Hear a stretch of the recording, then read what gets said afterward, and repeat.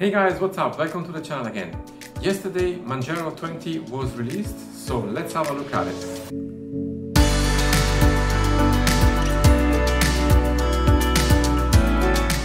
So here we go, we booted up the machine from the ISO, and now I need to select first my key table as I don't have a US keyboard here. So let's go ahead and select CH. And then I need to adjust also my time zone. So let me go here to time zone and Europe, and the city closest to me right now is Zurich. Now, if you have an NVIDIA card, you might want to go to the driver section here and select non-free so that the drivers are loaded. In my case, I'm going to cancel this out and I'm going to go for the driver free, and then I'll boot Manjaro just by hitting the option here. And it's going to take a moment to boot up into the machine. And there you go, we are now in the Manjaro desktop. So let me first adjust my screen resolution here very quickly. I'll go to the settings and display, and I'm going to choose my resolution and click apply. And I'll keep the configuration and click close. There you go. You can center the window here. So we have the welcome to Manjaro screen, and let's launch the installer by clicking the launch installer here. We could also double click the install Manjaro icon on the desktop, but I'm just going to go ahead and launch from the button here. And I'm going to select my language. So I'm going to go for American English and click next. Now my time zone is correct because I have already an internet connection. If you don't, you'll be asked to select eventually a Wi-Fi when you boot up the machine the first time. And then we just hit next. I'm going to select my keyboard here and I click next. Now I want to erase my disk here, install Manjaro, so I'll just click the first option here. We could also choose to have manual partitioning to create our own partitions. And we have a choice here to go with no swap or swap with hibernation or without hibernation. So I'm going to go for no swap this time. And I have only one disk here, so this selection is correct. And I could also choose here to encrypt the system. So if I click here, I could enter my passphrase, but I don't want to do this right now. So I'll just uncheck this box and click next. Now I can create my username. So I'll type in my full name here and I'll pick my username and I'll call the machine Manjaro XFCE, and I'll pick my password as well and retype it. And I want to use the same password for the administrator account. So I'm going to check this box here. And I don't want to log in automatically, so I'll leave this checked off and click next. So here we can choose which productivity suite we want to install. We have the choice between no office suite, LibreOffice, and free office. So I'm going to go for LibreOffice here. So I'll just click LibreOffice and click next. And here we have a summary of things which are going to happen during the installation. So it's fine with me, and we can click install and confirm by clicking install now. So we just have to wait now basically that the system finishes installing, and I'll be back when it's done. So the installation is finished, so I can click here restart now and click done. And the machine is going to reboot, and I'll meet you back here on the desktop in a second. So here we are on the Manjaro desktop, and we are welcomed here by the welcome screen, and we have several things we can do here. So we can look at the documentation for Manjaro, we can also go to the support forums or chat rooms, and we can also have more info about the project. We have also here an applications button, which allows us to customize Manjaro the way we want to. So let's have a look at it. Let's click on the applications button here. And let me go here full screen so that you can see better. And we have here several categories we can choose from. So for example, let's go to browsers and expand the triangle here. And we have a selection of browsers we can use from here. So right now, Firefox is installed by default. But I could choose also to install another browser if I wanted to, and to remove Firefox as well. Same goes for other programs. So let's go, for example, to the email clients here. Right now, Thunderbird is default in Manjaro, but I could install also Evolution if I wanted to. And same goes for Office suites and other packages as well. Let's have a look also at the backup category here. So by default, Timeshift comes with Manjaro, but if you prefer to use Deja Dupe, you can go ahead and select this as well. And once you selected your software, you can go up here and click Update System. And basically, it's going to reconfigure the system to the choices you just made. So this is a great tool in Manjaro, and it makes the distribution really how you want it. So I definitely recommend you to explore this option if you install Manjaro to have exactly the configuration you want. So let's close this up.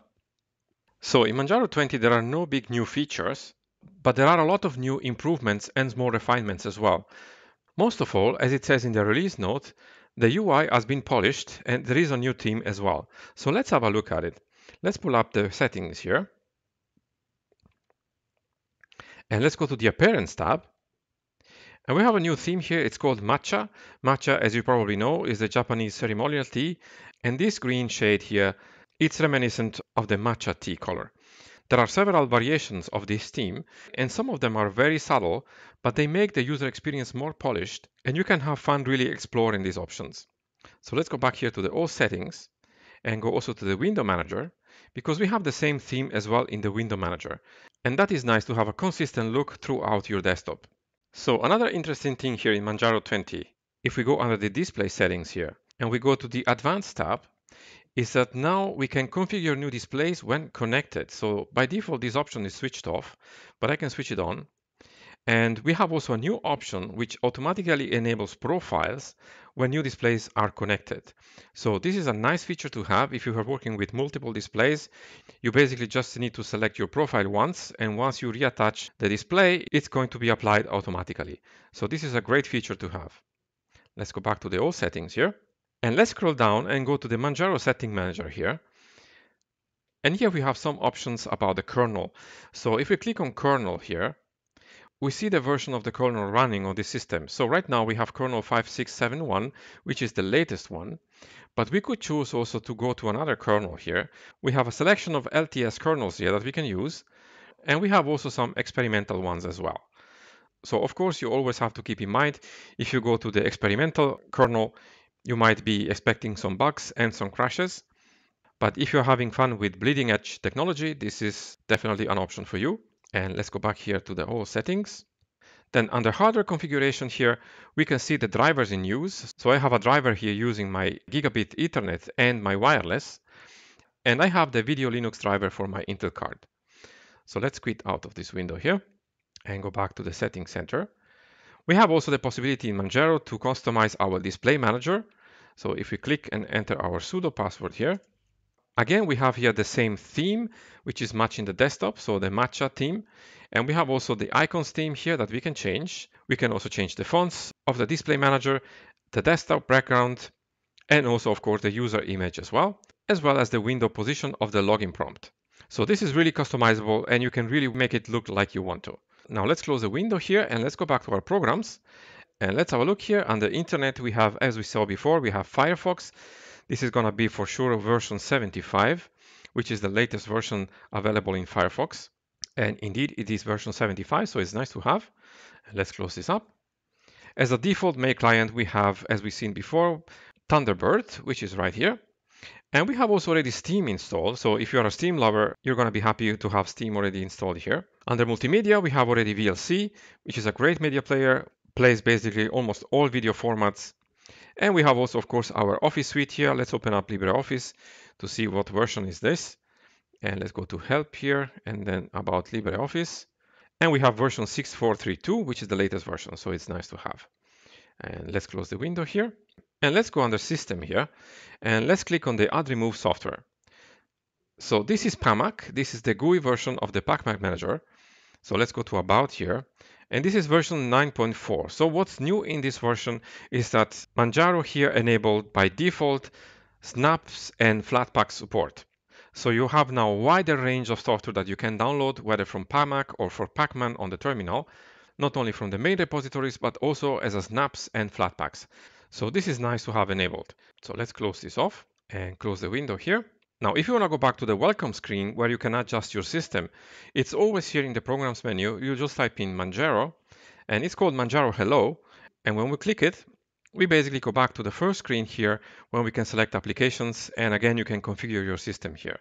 So let's close this up again and let's pull up a terminal. And I'll go full screen here and increase the font sizes. And I'll type in sudo pacman-syyy and hit enter. Enter my sudo password. And I see it synchronizing my mirrors. However, I want to make sure that I have always the best mirrors available. So to optimize the mirrors in Manjaro, I normally use this command. So I'll type in sudo pacman-mirrors. And I'm going to specify the country here. So I'll type in -c for country. And then I'm in Switzerland, so I'll type in Switzerland.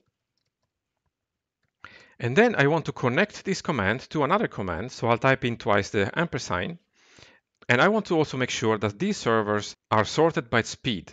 So I'll type in sudo pacman -mirrors -- fast track. And then we just hit enter. It's going to take a moment to do this. Now I know that I have Swiss servers in my mirror list and they are rated by speed. So let me clean up the terminal and close the window. So this is a quick overview about Manjaro 20. As I said at the beginning of the video, there are not big new features, but there are a lot of improvements in the UI. XFCE feels very polished in Manjaro, and this is also the reason why it is its flagship desktop environment. And if you want to have the bleeding edge software packages and you like the XFCE desktop environment, Manjaro 20 is definitely worth a try. So there you go, this is a quick overview of Manjaro 20. It's a very nice distribution, XFCE is very polished and it feels very solid. If you want to try it out, I'll leave the link to the ISO in the video description below and let me know what you think about it. I hope you liked the video, guys. If you did, please hit the like button below and sub to the channel if you haven't already. Subs always helps us out. And if you want to support the channel, you can visit our Patreon website or you can donate through PayPal via the website as well. Thank you so much for watching the video, guys, and I'll see you in the next one.